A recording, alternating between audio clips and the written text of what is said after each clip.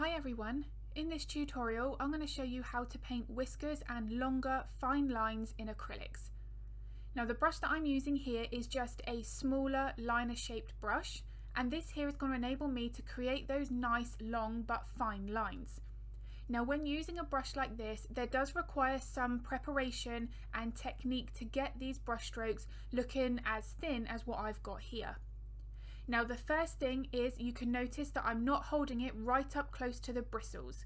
I'm making sure that I'm 1.5 inches or so away from those so that I can get better purchase on the brush and more of an angle with the way that I'm moving my fingers. Now with any brush that we use, how we hold that brush is going to affect the brush stroke. So it doesn't matter if it's a liner brush or a filbert or a round. We're going to be able to create a variation in brush strokes just using one brush. Now one really important factor when working with any brush is the amount of pressure to apply during that brush stroke. You can see here that the bristles of my liner brush are barely bending in the centre. This here is showing that it's just enough for that brush to glide over the surface. The more pressure I apply, the thicker my line is going to be. Now something else that will affect the thickness of that line is getting the mixture of paint versus water correct. So if you have too much paint loaded on a liner brush, the beginning of that brush stroke is going to be thicker and potentially have start and stop points. You need to have enough water in that mixture in order for that paint to flow seamlessly off of the brush. If you have too much water, the opposite will happen and your brush stroke will be more transparent and potentially have a little bit more of a water droplet at the beginning or end of that brush stroke. So there you would need to add more paint to thicken that up. So I've taken this section for today's YouTube video from the real-time Patreon version, and with that I've got a voiceover while I'm painting, so I'm able to explain to my Patreon members exactly how to use that brush, whether or not I need to apply more paint, whether or not I need to add more water, and so on. So if you would like to see this rabbit tutorial from start to finish, as I say, all in real time, no sections sped up or cut out, then I will link my Patreon in the description below. So continuing on here with the technique that I'm using, the one biggest tip that I would give anybody for painting whiskers on any animal is make sure that they don't all look symmetrical. You need to make sure that there is a variation in the length, also slightly in the thickness as well, because some are going to be a little bit thinner than others, and that they are curving in slightly different directions and that they aren't straight lines.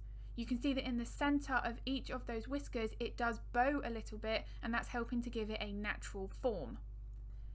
Now one big tip that I would recommend to do when painting any long fine lines is to wipe off the tip of that brush once you've reloaded it with paint, either on a paper towel or to the side of your painting. I'm using a little bit of MDF board that my panel is secured to.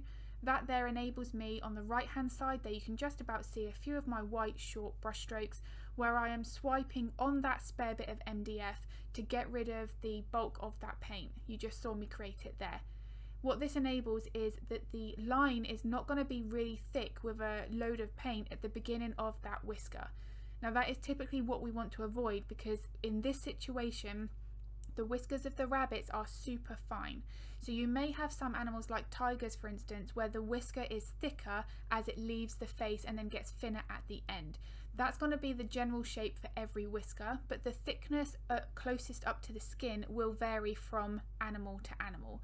But in this situation, when you want the whisker to be really fine at the base as well as the tip of the whisker, then removing the excess paint from your brush can really help to make that much easier.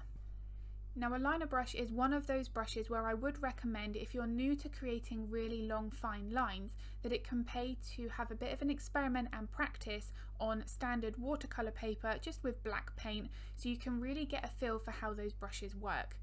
Once we've worked out how much of paint versus water is required in order to create these fine lines, that there's going to make it easier for us to then create those on our actual paintings. Now something that can happen is if you don't have enough water in that mixture, your line will end up very short, or you'll end up with it staggering. So if you go to create a longer brush stroke, you can end up with gaps in between those longer individual brush strokes, and that's because the mixture is too dry or too thick. So you'll need to thin that down with a little bit more water. By doing that, you should then fix that problem and you'll be able to create longer continuous lines as I've got here. So what I'm doing here is, for some of these whiskers where they looked like they were a little bit brighter, catching more of that light, I wanted to make that visible in my painting. So I'm having to then paint over some existing whiskers.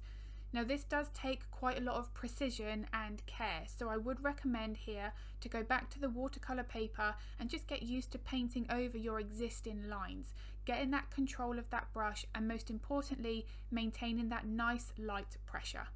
Here, as you can see, because I'm now doing 2 layers, one over the top of an existing whisker, that's making that whisker underneath look brighter.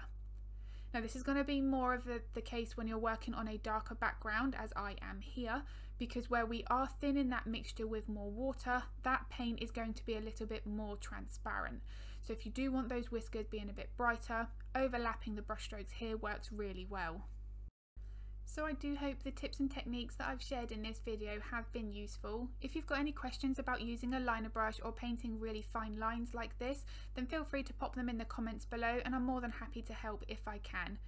As I've mentioned, if you would like to paint along to the real-time version of this, it is available on Patreon now, and I'll link that in the description below if it's of interest. I upload 2 to 3 videos to YouTube every week, so if you would like to get notified of that content, then hit the subscribe and the bell button. If you did find this video useful, I would really appreciate it if you could give it a like and a thumbs up, because it makes a huge difference to my channel. As always, thank you so much for watching.